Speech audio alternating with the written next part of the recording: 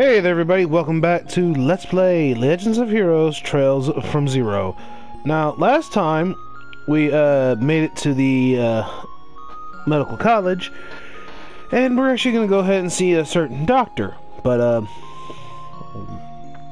we also had a cute little moment for KeA as she was attending her first day of Sunday school. Alright, now let's go ahead and go upstairs. We're gonna go up to the 3rd floor, and the stairs should be right around here. Now we're actually gonna go ahead and go take care of a few events, because that's all there is, and we're gonna stop off in room 302 to, well, actually this one's optional, and why not?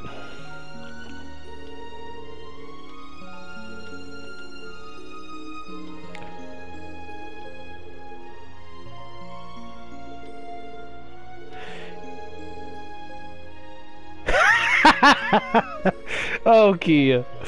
Oh, you make me laugh.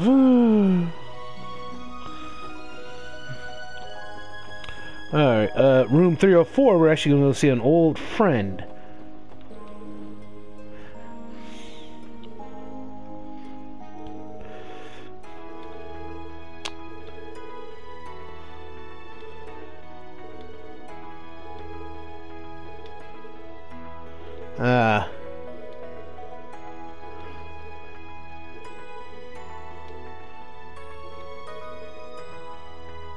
Yeah, you need to make some friends, KeA. Alright, we're gonna go, they should be on the roof. All the way on the right side, and examine the glass doors. I'm guessing these doors, right?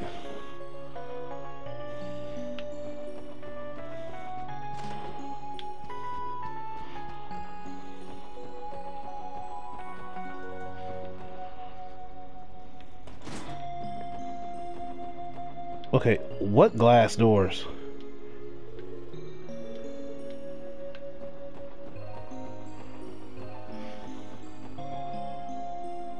Oh, the right side. Okay. Ah, these doors.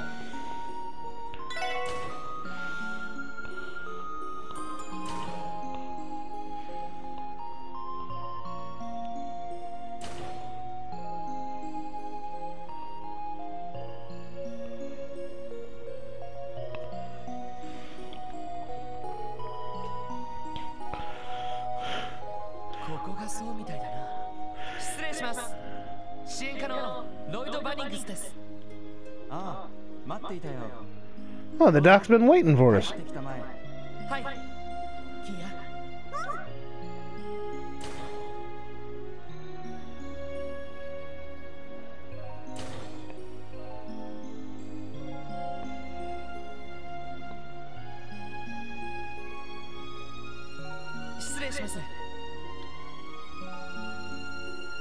Well, what do you know? He's not out fishing this time. Yeah, Lloyd-kun. それにエリーさんだったかな。記念祭中はどうも。おかげでなかなか楽しかったよ。先生も相変わらずみたいですね。すみません。アポイントなしに押しかけてしまって。いやいや、ちょうど仕事が一区切りついたところだったからね。それで記憶喪失の子を預かったそうだけど。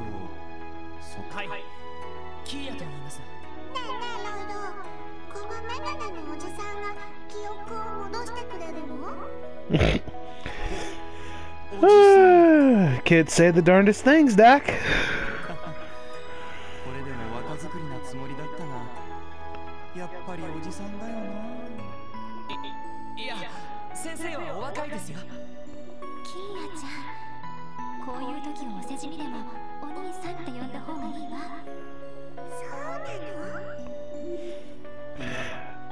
そういうフォローは余計に切なくなるんだけど。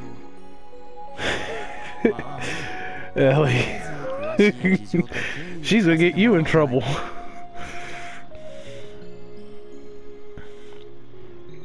なるほど。大体の状況は了解したよ。七葉教会の法術でも取り戻せない記憶となるとそのシスターの指摘通り神経系の問題である可能性は高い。そうですか。なんとか回復する手段は。正直脳神経や脳細胞の研究はまだまだ始まったばかりだね。記憶喪失になる原因はそれこそ無数にあり得るから対症療法が存在しないんだよ。 So, there could be anything that could have happened to cause it, and no way to cure it, huh? キーヤ君、僕の目を見てくれるかい？いいよ。ち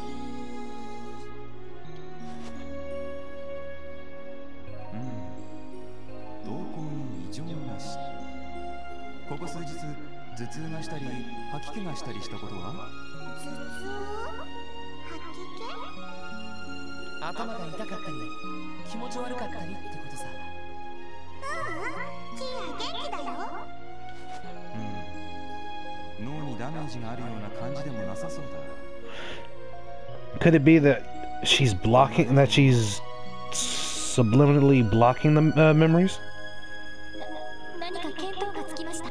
これは僕の勘なんだが、何らかの薬物が影響している可能性は高いかもしれない。 What drug? 薬物？薬で記憶喪失が起きる可能性があるんですか？ああ、そういう症例も数少ないが過去に存在する。薬の成分が神経系の伝達を副次的に阻害してしまうんだが、ただ多くの場合心身喪失を伴うことがほとんどみたいでね。キーヤ君にはそのまま当てはまらないかもしれない。 Oh, thank goodness. 心身喪失にはほど。そうね。見ての通り明るくて元気いっぱいだし。ただまあ薬学の分野もまだまだ発展途中と言える。未知の効果を及ぼす薬物が開発された可能性は否定できない。その意味では神経系の異常と薬物の副作用の両方の可能性から探ってみるべきかもしれないね。なるほど。こちらで検査を依頼することは？ああ、もちろん。ただし時間がかかる上に記憶が取り戻せる保証もない。それで良ければになるけどね。そうですか。検査をするとなるとどのくらいの期間が？ Yeah. What timetable we talking, Dak? 最低でも3日間。できれば1週間ほどは検査入院してほしいところだね。最低でも。薬物に関する検査はそれなりに時間がかかるんだ。体内から排出される成分を科学的方法で調べたりするからね。入院と検査費用に関しては珍しい症例みたいだからある程度お安くはしておく。どうする？3日くらいの間。別にいいけど。一安心。それなら早速検査入院の手続きをしようか。着替えや私物などがあるなら改めて持ってきてもらった方がいいかも。ええ、それは後ほど改めて用意して持ってきます。ねえねえライド、ここに泊まるのはいいけど、また一緒に寝てもいい？ダメだったら我慢するけど。いや、そうじゃないんだ。この病院に泊まるのはキーヤ。そうなの？ Uh-oh, I don't think she likes that. ライドたちはどこに泊まるの？俺たちはいつも通り支援課のオンボロビルだよ。でも毎日ちゃんとキーヤの顔は見に来るから。やだ。キーヤのことをよその子にしちゃうつもりなんだ。キーヤ、いらない子なんだ。そんなわけないだろう。ちょっとの間ここで泊まるだけだから、その後は今まで通りみんなで一緒に暮らせるわ。そんなの知らないもん。ギルドも病院もキーヤ泊まりたくないもん。キーライダーだから。 Uh-oh. キーヤ。 That's not good. ああ、もうすみません先生。せっかくの話でしたけど。あの調子だとまあ結果が出るかどうかもわからない。キーヤ君が落ち着いてから。はい。まあ記憶が戻るのを気長に待つの。何かあったら相談に乗るから、こちらも記憶障害についていくつか症例を調べ。ありがとうございます。その時はどうか。 This is really turning out to be one heck of a case.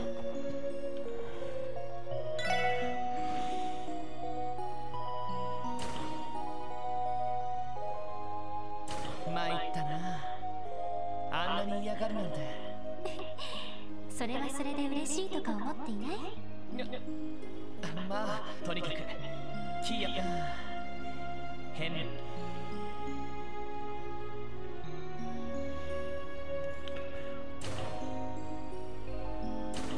くもうロイドってば全然分かってないんだから。記憶だって別になくても平気なのに、どうしてみんなそんなに気にするのかな。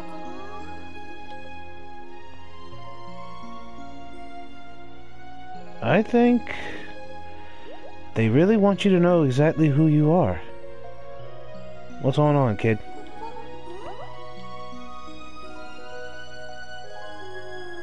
ア、迷子になっちゃった？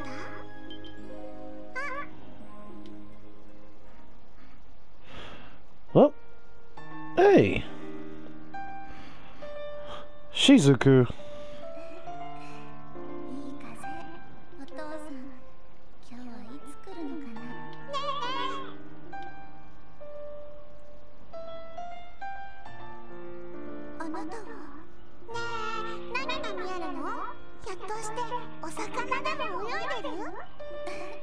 私には見えないけど、ちゃんと泳いでると思うよ。時々パシャって跳ねる音がするから。あ、本当だ。いっぱいいるみたい。キーヤも釣りってしてみたいな。キーヤちゃんって言うんだ。私はしずく。しずく。いい名前だね。ありがとう。 Looks like you made another friend there, KeA. 素敵な名前だと思うよ。ここにはお見舞いに来たの？キーヤの記憶を見てもらいに来たんだけど。記憶？あのメガネの先生がロイドたちと離れろとか言うから、キリン戦略的撤退ってやつ？Strategic strategic retreat. ロイドたちってねえねえしずく、なんでさっきからずっと目をつぶってるの？私目が見えなくて。ほう、スキーヤも記憶がないしお相手かもしれないね。そっか、何にも覚えてないの？そうみたい。でもロイドたちがいるから全然寂しくないよ。そっか、私もお母さんはいなくなっちゃったけど、お父さんがいるし、病院のみんなも優しいから。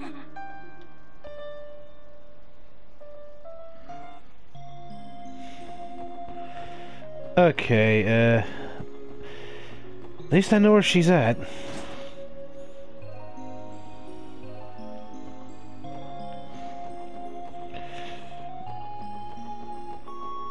Now where's 301? Because I gotta talk to Cecile.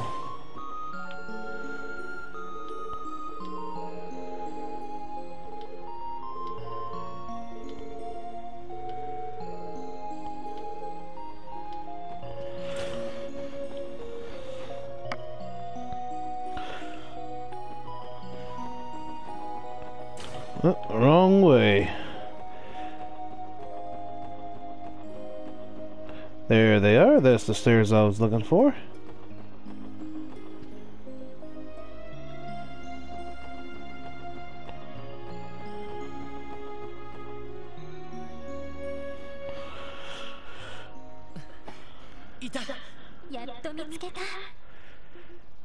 Yeah, thank goodness for small favors.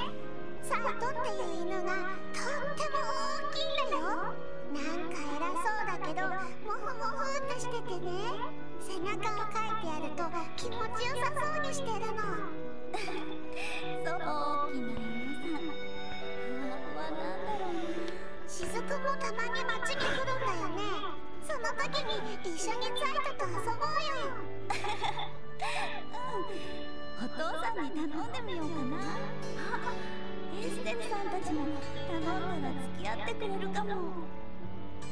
あ、エステルって遊撃士のお姉ちゃん？雫も知ってるんだ。たまに街に出た時、買い物とかに付き合うお父さんいつも。雫ちゃんと一緒だったか。なんだかすごく盛り上がってるみたいね。子供は馴染むのが早いな。Arios? その説はどうも。この前の件を仮に思う必要はない。ところで、ミシェルさんたちから話を聞いたんですね。そうか。キーヤが。Yeah, what's on your mind? まさか見覚えでも。いや、不思議な娘だと思ってる。Define curious. 娘は雫は行儀が良くて人当たりはいいが、どうそれで同年代の子供ともあまり馴染まなかったんだが。なんだかすごく楽しそうにしていますね。そうだな。あの娘にどのような背景があるかはわからない。だが関わったからには最後まで責任を持つことだ。そして大事に慈しんでやるといい。はい、そのつもりです。Yeah. She's grown on us. 気づかれちゃったか。お父さん、おか仕事大変だった。いや、今回はそうでもなかったな。ただいま、雫。この人、雫のお父さん？すっごく背が高いね。さらになんか強そう。そう。ロイドさんたちも。こんにちは、お久しぶりです。お久しぶり。Such a nice, wholesome moment. キーヤちゃんと仲良くしてくれたみたいね。いえ、私の方こそ仲良くしてもらっちゃって。ところでロイド、キーヤ絶対にここに泊まらないんだからね。それはもう分かったよ。でもここに泊まれば雫仲良くなったみたいじゃないか。本当？でもやっぱりロイドたちと離れるの。もうロイドさん、意地悪言っちゃダメです。キーヤちゃん困ってますよ。ごめんキーヤ、今日はそろそろ帰ろうか。でも雫ともうちょっと話したいな。また遊びに来ればいいわ。雫ちゃんが町に来た時に遊びに来てもらうのもいいし。そうか。その時はどうかよろしく頼む。雫だが、アリオスさんは今日はこちらの方に。一泊するつもりだが、キーヤ、今後も雫と仲良くしてくれ。雫、またね。キーヤちゃんもまたね。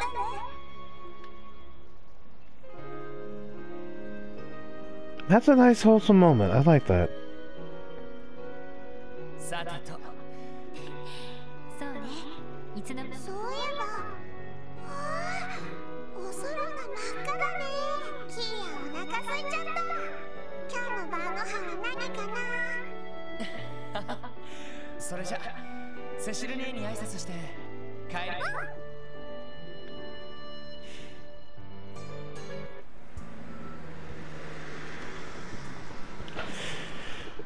Back in Cross Bell. What's going on in the back alley?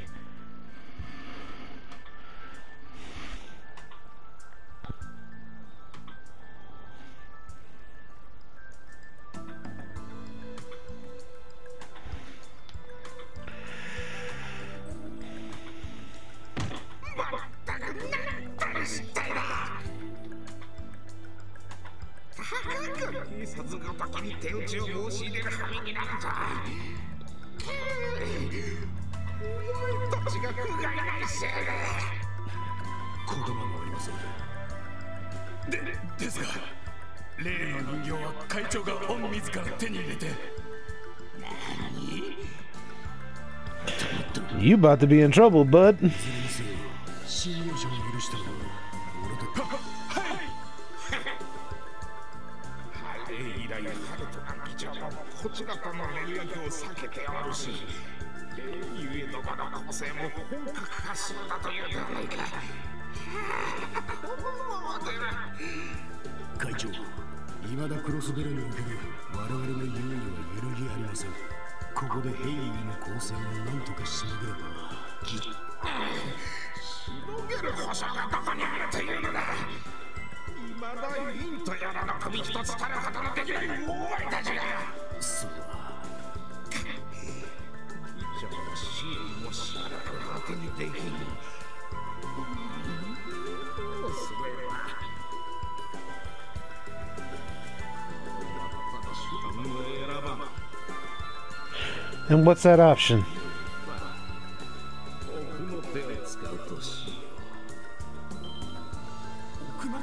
Trump card? 会長、それは何を驚いている。こういう時のための保険を使うというだけの話ですが、あれはリスクが高すぎます。警察はともかくギルドに嗅ぎつけられる危険を。その前にとっとと兵営を叩き潰せばない。前に用意した流通網をせっかくだから試すとしよう。クロスベルの裏社会の派遣、断じてよそ者などに渡すものか。 Something tells me this is not going to end well. Something tells me things are going to get a little bit dangerous in Crossbell before peace can actually be established.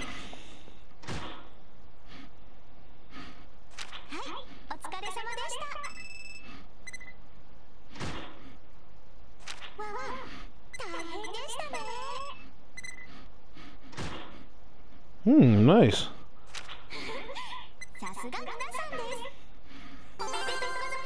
Oh, I've been promoted. Ooh, Aquarius gem quartz. Okay. I'm gonna have to see what that is. Better, wait a minute. Well, let's see. What can I do? Well, ladies and gentlemen, that's the end of the intermission. I'm gonna go ahead and call it here. Excuse me. Sorry if this episode may be short compared to the others, but hey, what can I do? Anyway, next time we'll go ahead and start the next chapter. Chapter 4, Creeping Wisdom. If you enjoyed today's episode, please be sure to like, comment, subscribe. Make sure you ring the bell, turn on all notifications for my channel. Share the video around as it does help grow my channel, and I'd be greatly appreciative of it. If you need more gaming content, feel free to check out the video of the 2 playlists that get screened. If you need more gaming content after that, feel free to check out my channel where I upload gaming videos every Tuesday, Thursday, Saturday, and Sunday. Till next time, everyone. See you later. I hope you guys enjoyed the show. Make sure you subscribe and ring the bell for notifications, and I'll see you guys in the next one. Later.